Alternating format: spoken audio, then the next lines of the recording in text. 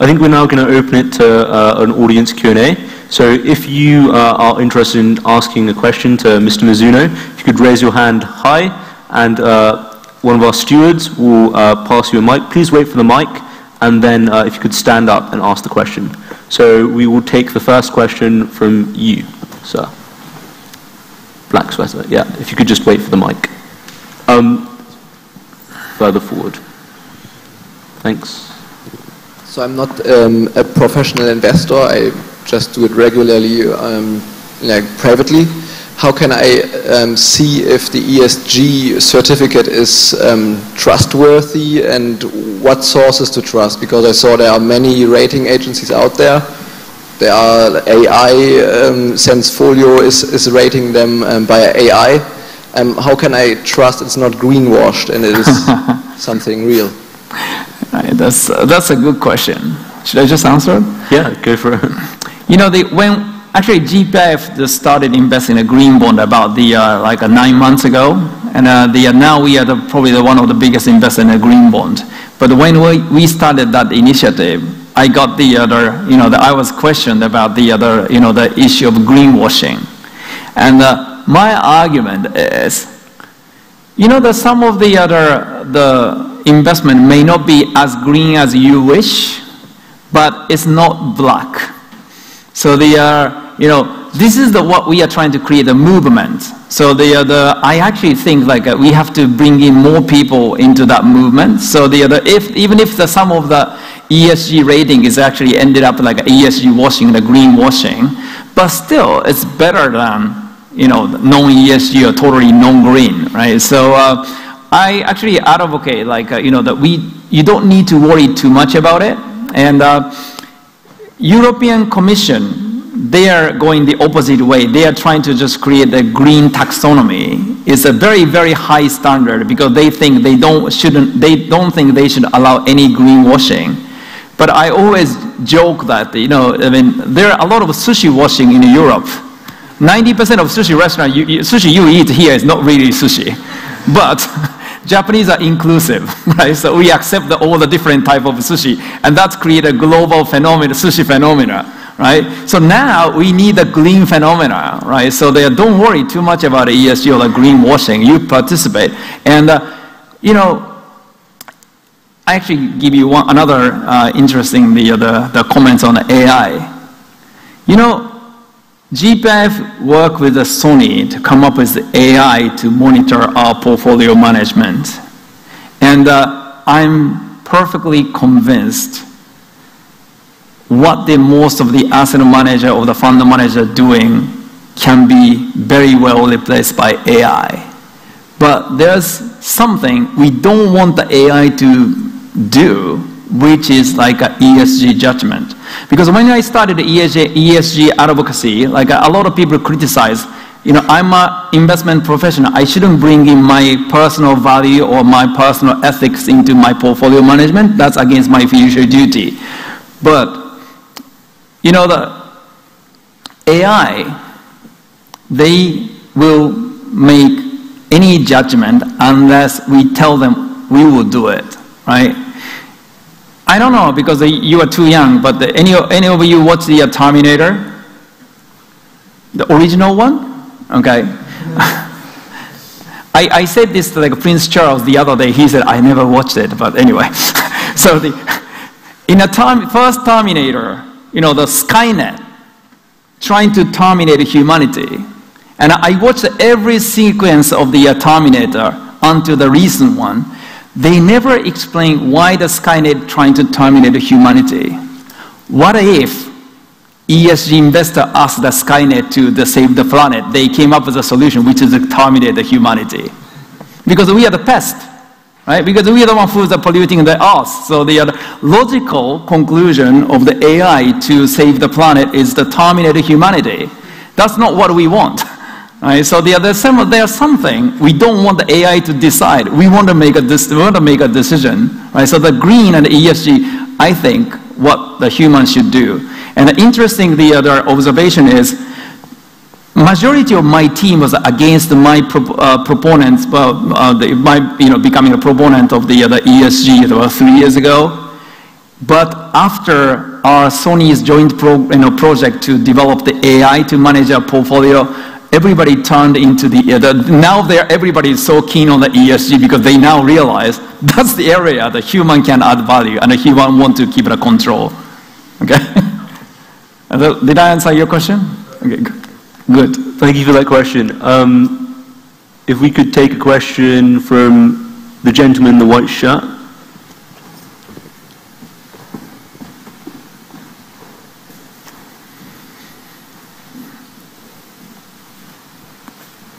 Hello. Thank you for a very interesting speech.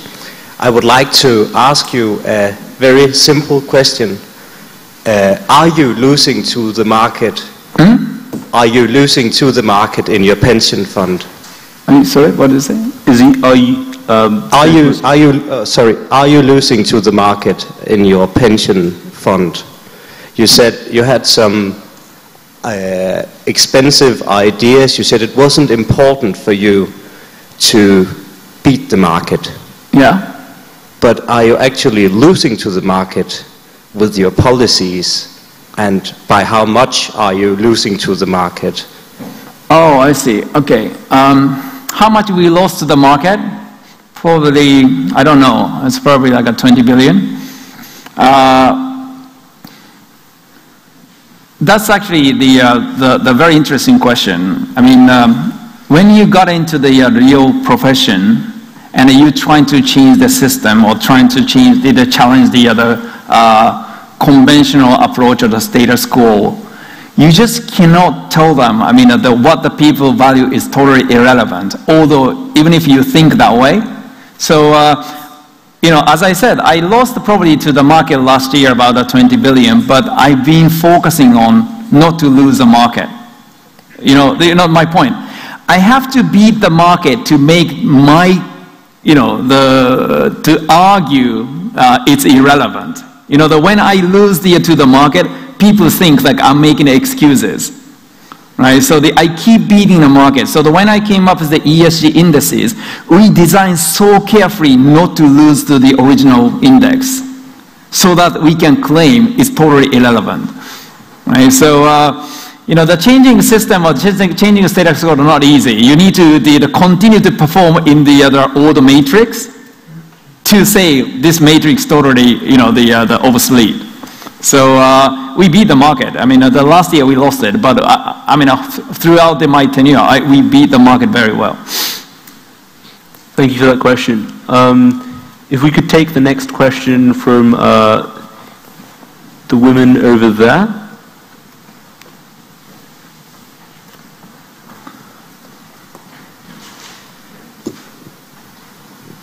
Hi, thank you for your time.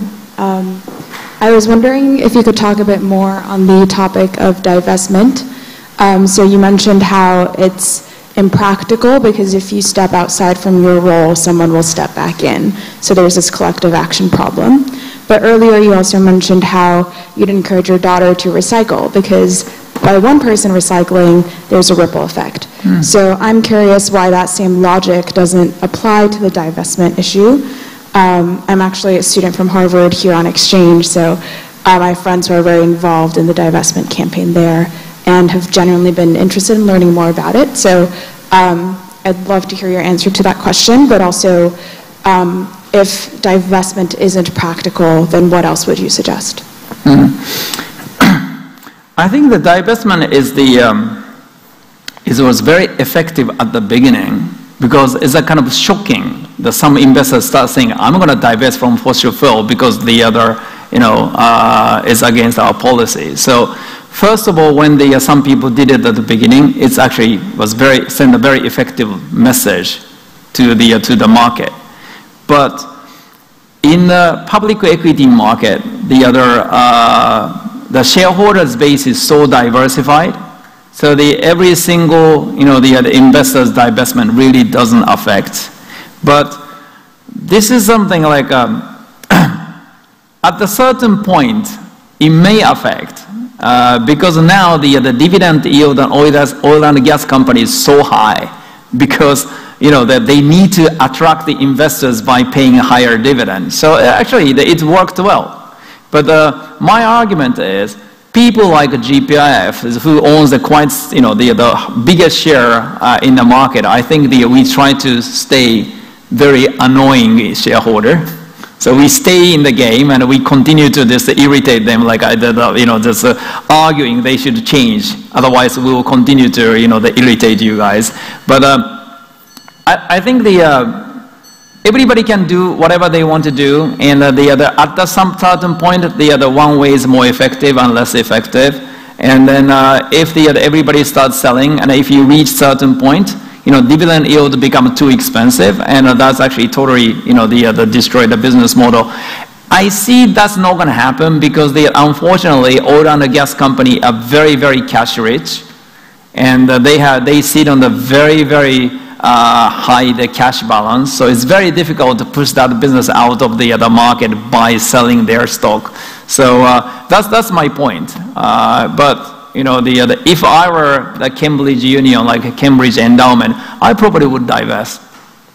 Because the combination of Cambridge and the divestment will create a bit, the more stronger, the political statement. Yeah. So I'm not going to say like whichever way is right, but for us, it doesn't make much sense. But for Cambridge, they probably does make sense. Thank you for that question. Very interesting. I think we have time for possibly one more question, maybe two if we can squeeze them in. So the next question, if it could come from the gentleman in the jacket. Yep. Yeah. Hi, thank you. So something I've been following is like the Bank of Japan's involvement in equity markets locally, and I think more than 3/4 of ETFs are owned by the Bank of Japan. So given that we've crossed the bubble, I mean, it's been more than 3 decades since the bubble burst, and your own personal ESG lens, do you think that 300 billion odd corpus should remain in equity markets, or should the BOJ look at putting that elsewhere? And what other policy recommendations do you have for Japan in general? You mean the other Bank of Japan's equity investment, or just that you're asking about my own allocation? What would your recommendations be to the Bank of Japan, given your professional expertise? Well, I'm always, they are quite, the upset or like offended when the people just talk the Bank of Japan like the equity investment together with the GPIF, the equity investment, because 4 years ago when I came into my office, 75% of our portfolio was in a Japanese government bond. So we made the biggest asset allocation in the history of asset management industry by increasing our equity investment into the 50%. And we got a huge criticism by the general public, or like a media, like we are taking too much risk. And also they think the Japanese equity market is supported by public pension and the central bank. But central banks shouldn't buy equity to begin with. I mean, that's a period. I never supported the idea of central bank buying equity, because compared to buying the government bond, the treasury, it never matured, right? So they need to sell it someday, but politically, it's impossible for the central bank to all of a sudden sell the other equity. Now their holding of equity is becoming about half of our holding. So it's made even more impossible for them to sell it in the market. So I don't agree that the central bank should buy. I mean, I said I support their the monetary easing to some extent, but the buying equity by the central bank is something that shouldn't be done. And I mean, from that perspective, I'm very concerned about the Japanese equity market is going to be distorted. And central bank is not going to pay attention to those stewardship of the ESG anyway, because they have the political mandate. So I just don't like it. But that's a situation I have to deal with. I think we have time for one final brief question. If we could take a question from the gentleman over there. Hello. Just wanted to ask what you think about Masayoshi Son's Vision Fund, and Masayoshi Son's Vision Fund and his approach to sustainability, because it does sound a bit similar. And personally, I work for ARM, which is a company of the SoftBank Group, One of the reasons I decided to go there was exactly because of this sustainability idea that we share some responsibility with society. Well, Masayoshi Son's vision is very clear. He thinks like the AI is something they should bet on, and they make a significant bet, right? And then it's only Saudi Arabia who can just give the money to the sort of empty team. I mean, the other SoftBank didn't even have an investment team when they raised that money from the Saudi Arabia, right? So only the combination of the Arab money and the Masayoshi Son's vision created a vision fund.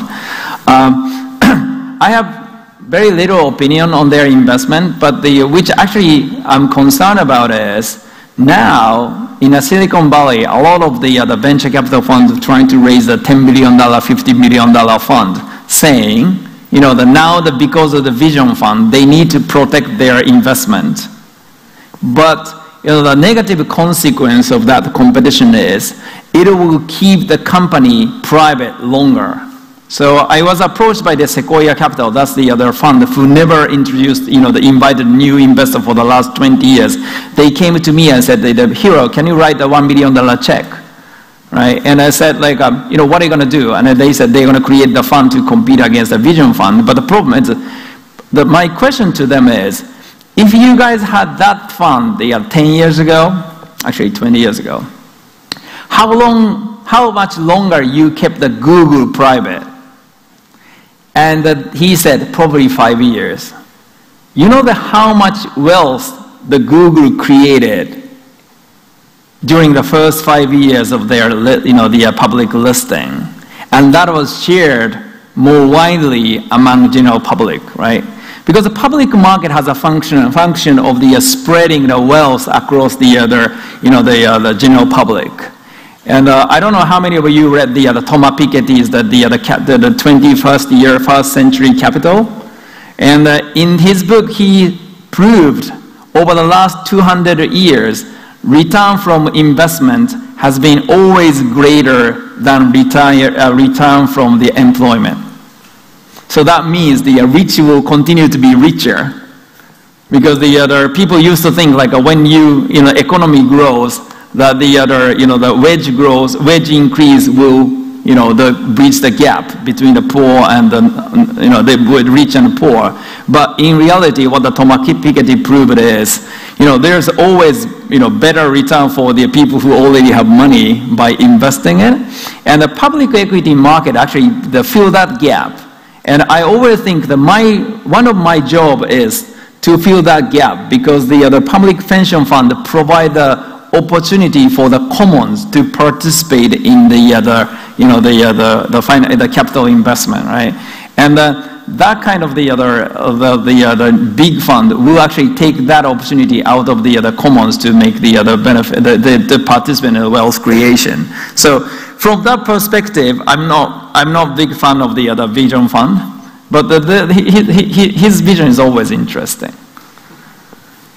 Cool. I think that's about it for the questions and indeed the event as a whole. I'd like to thank Mr. Mizuno once again for taking the time out of his very busy schedule to come and talk to us today. I think, again, I speak for much of the audience when I say this has been a very interesting talk, and I've learned a lot today about a wide variety of things, and I hope all of you attendees have also learned a lot.